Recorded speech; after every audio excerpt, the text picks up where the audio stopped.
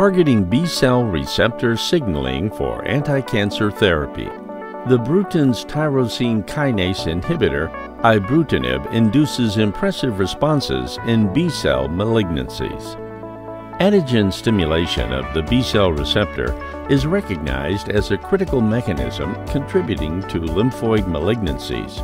Antigen binding induces the aggregation of the B-cell receptor with its co-receptors CD79A and CD79B.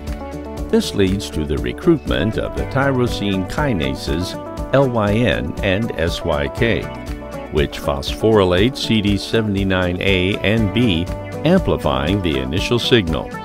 SYK subsequently phosphorylates and thereby activates the lipid kinase PI3K, which in turn converts PIP2 to PIP3. PIP3 serves as a docking site for the cytoplasmic kinases Bruton's tyrosine kinase BTK and AKT. AKT activates the mTOR pathways, while BTK activates phospholipase C-gamma-2, which in turn generates a set of second messengers to activate protein kinase C-beta, which then phosphorylates IKK.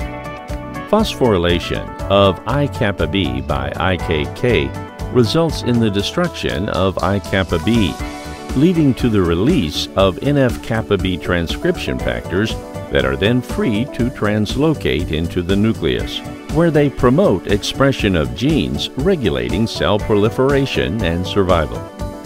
Inhibitors of kinases in the B-cell receptor signaling pathway have been approved by the FDA for use in B-cell malignancies. Ibrutinib inhibits BTK, while idelalisib inhibits PI3K delta.